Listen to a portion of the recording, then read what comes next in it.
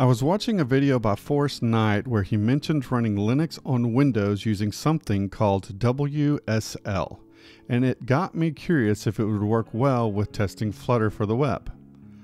WSL stands for Windows Subsystem for Linux and allows developers to run a Linux environment directly on Windows without needing a virtual machine or a dual boot setup.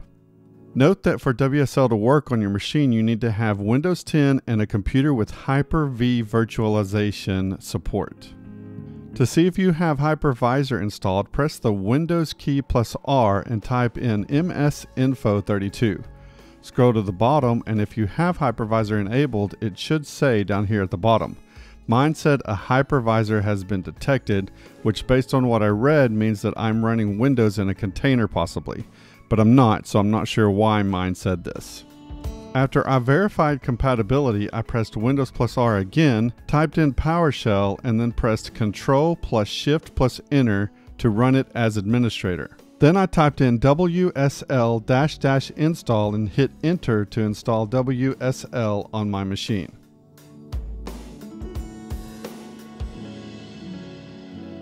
I then restarted my machine, and when it started loading back in, it resumed installing Ubuntu on the system. I did get this error message that said something about the virtual machine or container was not running, but I was able to just click Start and Ubuntu and it started installing.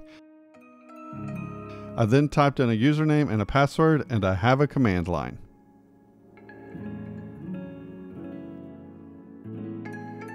Also, this message is shown once a day.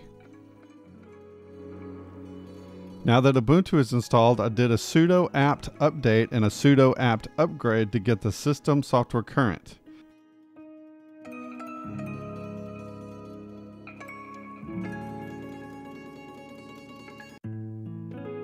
I then installed the Apache web server by typing in sudo apt install Apache 2. Once Apache was installed, I updated the ports for Apache to run off of port 8081 instead of the default port 80.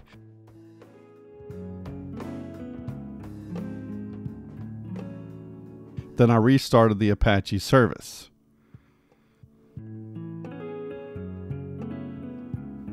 After restarting Apache, I opened up Microsoft Edge and tested to make sure the server was running on port 8081. I opened up a command line and went to my Flutter directory and created a Flutter project to test with. I then CD'd into the project and typed Flutter build web to build a web compatible version of the project. I then verified we had an HTML file in the build web folder of the project. After the project was built, I went back into Ubuntu and copied the files from the build web folder to the var www HTML folder. The C drive is mounted to /mnt/c in Ubuntu, so I typed in the path to the project and copied it.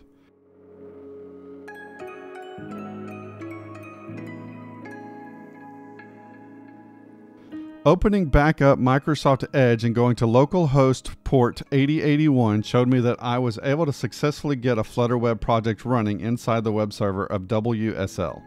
You can even have multiple sites running in there using virtual hosts and your hosts file. If you'd like to see how to do that, leave a comment below.